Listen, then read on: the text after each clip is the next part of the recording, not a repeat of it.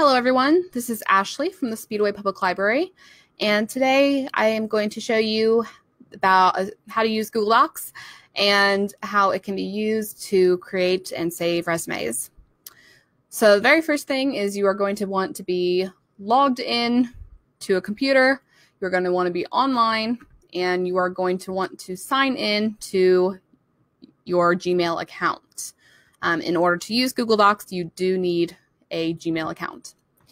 Once you are signed in, regardless of which Google page you are currently on, you can click the 9 dots over here next to your initial, and that will bring up all the different Google applications that they have available. We are going to click the one that says Drive.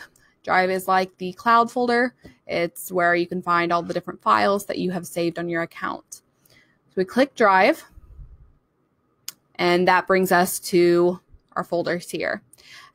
You can see I have a couple different things that I'm working on, but for what we need, we are going to go over here to the left-hand side where it says New and click on that. Now in the Drive, you have where you can upload files. If you have a resume that you've already worked on, that is where you could upload it to save it to your Drive. Otherwise, we can create a new one. Google has 3 different services that are similar to Microsoft Office applications. Google Slides is like a PowerPoint presentation. Sheets is like Excel, and Docs is like Microsoft Word. The arrows next to each of these applications gives you the option of starting from a blank document or choosing one of the templates that Google already has. If you already have a format that you know and like for a resume, you are able to start that from scratch with a blank document. I personally really like the different templates that Google has, so I'm going to show you those.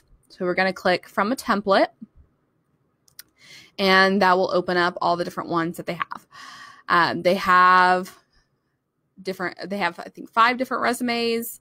They have letter formats. They have random things such as, recipe card or a pet resume, and then also things for work such as project proposals, meeting notes, newsletters, brochures.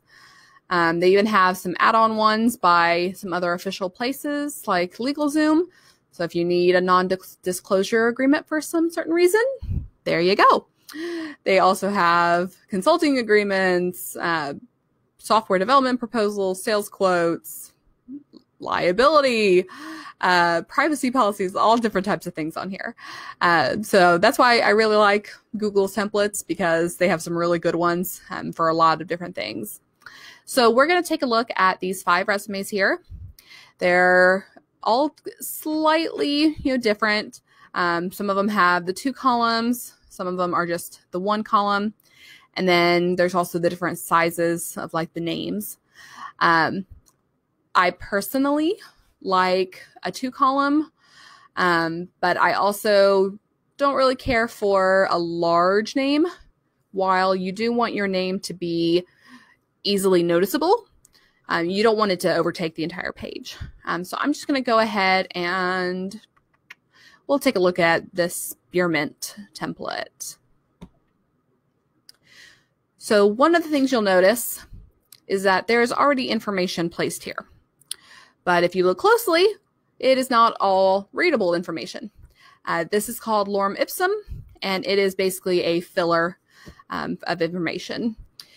So with the Google template, they've basically put in examples of things you might need or titles of what it is.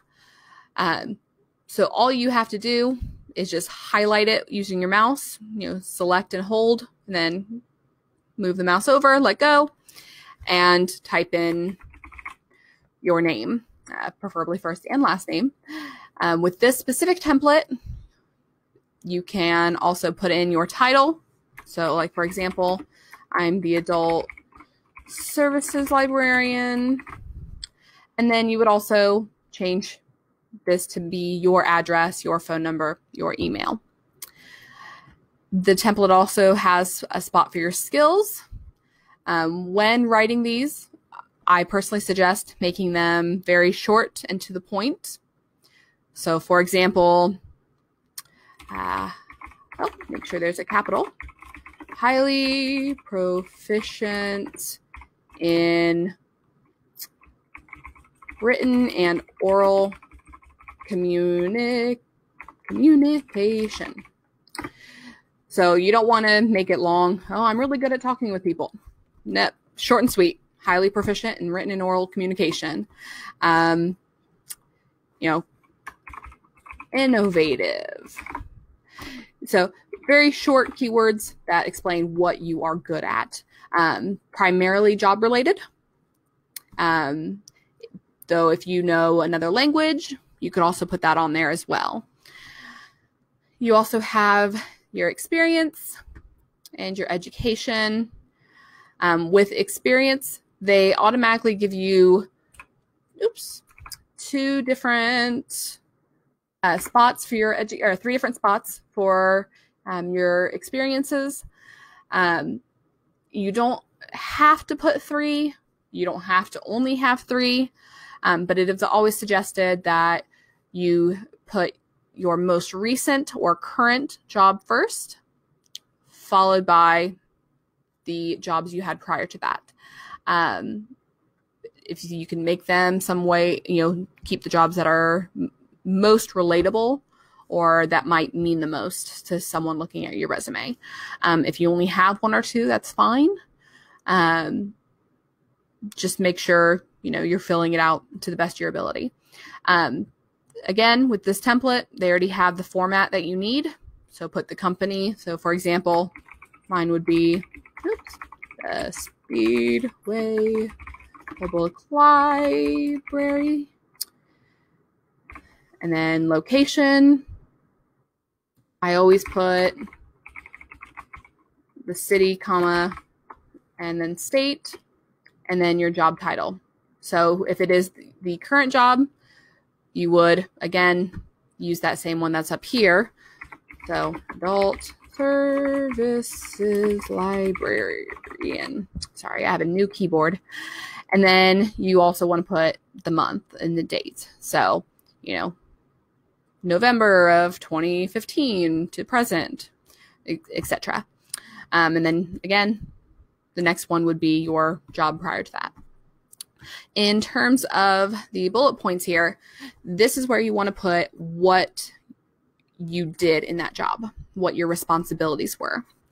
One thing that's important to remember is that you want to keep the grammar tenses the same. So for example, 2 of my main responsibilities are maintaining the adult and teen collections and creating educational and cultural programs.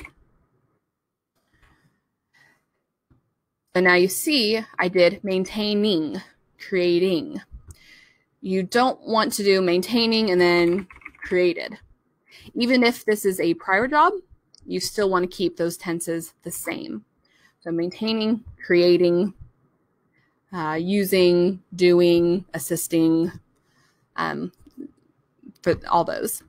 I generally keep the tense the same for the past companies as well. Though as long as this one is present, it would be okay to do past tense on here. Education, you want to make sure that your most recent education is first. So if you have a college degree, you'd want to put the highest one first. If you just have high school, you'd want to put that. If you just have a GRE, or not GRE, sorry, a GED, you would also put that here. So you would put what high school you went to, but then under degree, put GED.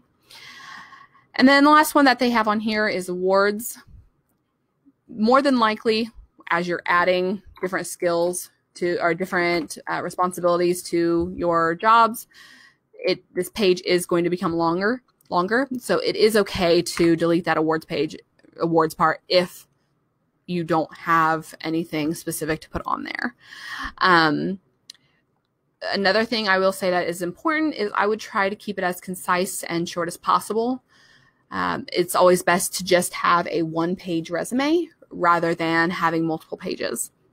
So try to make it condensed as short as possible. If you need to change like the margins to make this a little bit, wider, so it's, comes up a little more, you can do that. You can change margins over on this side, make the page come up higher. Let's see if it'll cooperate with me. And then when it comes to when you're finished, one of the great things about Google Docs, again, is as you're typing something, if you look right up here where it says all changes saved in Drive, as you type, that changes to saving. Oops. Changes to open. There it goes. Luckily, because it's under recently used, I can just quickly reopen that. So as I was saying, as you change it, it goes to saving, and then it's automatically saved. So even if you close out the page and log back in, it's going to be saved and exactly right where you were prior. Let's say you make a change and you're trying to go back, you can't figure out what happened. Under File, there's also Version History. And when you click See Version History, it'll show you those edits that you've made. So let's say you changed your resume and then you accidentally deleted everything. You can go back to that Version History and it should show you what you had beforehand. Another thing, let's see. I'm going to go back here. So again, clicking those 9 dots and clicking Drive, there is that resume that we've saved. And again, as long as you are logged into a device that has Google on it or has internet, such as a smartphone, a tablet, a computer, any of those that you're able to get onto Google and log into your Google account, you will be able to access that resume. The last thing is printing. With Google, you can't directly print the document. I'm not sure why they don't have that. And while some computers will have that print option in the actual tab themselves, or it'll be like up here, you don't want to click that. It's not going to print correctly. So what you want to do is click that little print icon that's right up here or hit Control P. And that is going to ask you how you want to save it. So I would generally click Save as a PDF. And then you'll save it. It'll ask you where you want to save it. And then you'll open it from there and print it from there. And that is about it. If you have any questions, feel free to comment on this video, or you can send us a message on Facebook or use the contact form on our website. Thank you for watching.